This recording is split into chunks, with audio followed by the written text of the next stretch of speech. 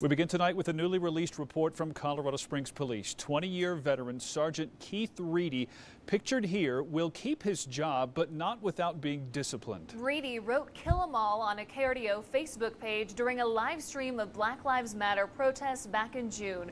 KRDO News Channel 13 investigative reporter Chelsea Brentzel was the first to break this story. She joins us live outside with how Police Chief Vince Niski is responding. Tonight, the Colorado Springs Police Chief Vince Niski is apologizing for the "kill 'em all" comments made by Sergeant Keith Reedy. In addition to being suspended without pay for 5 days, Reedy was removed from his specialized unit and reassigned to a position here at the police department. Now, Reedy made those Facebook comments during a KRDO live stream under a fake Facebook account, but quickly deleted it. Reedy told internal affairs investigators the comments should not have been made and does not reflect his performance at work.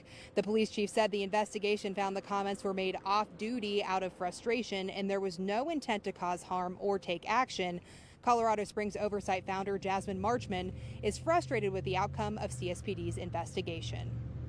Outside of, calling for termination of Officer Reedy, the police department could have also used this as an opportunity to address long-lasting calls by the community to address racism within the department, to address brutality within the department. And they could have really used this to springboard completely changing the face and who they are and how they act, and they chose not to, and that's really disappointing.